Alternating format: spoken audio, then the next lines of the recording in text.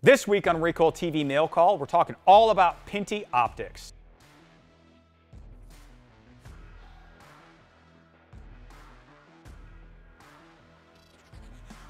Now, what you see in front of me are a bunch of unlabeled boxes from China, so it feels a little bit like Christmas, at least if your family shops on Amazon. I'm going to open up this one, and then we can get a good idea of the level that we're looking at.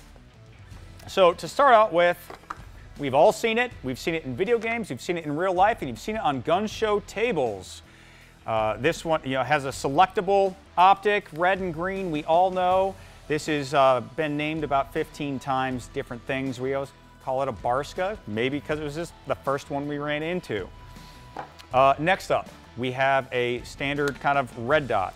We can tell who we're going after, but on the side here it says Pinty, really, really big.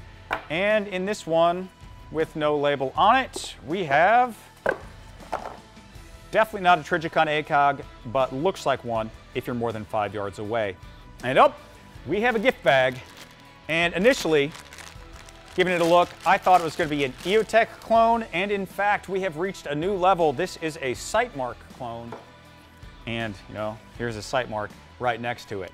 Those of you in the know already know this. Those of you not, you'll be in the know here shortly. These are not going to war optics. There are some fantastic optics that come out of China, especially the last 5 years. We've seen a tremendous increase in quality level, but to an optic, they don't one-to-one ape another one.